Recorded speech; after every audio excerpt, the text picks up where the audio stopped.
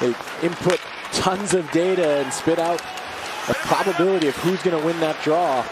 That time getting it correct with Larkin snapping it back. Barkov, shorthanded, in, penalty coming up, score, Lundell!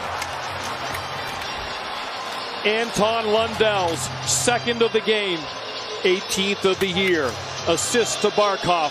It's 5-0 Florida.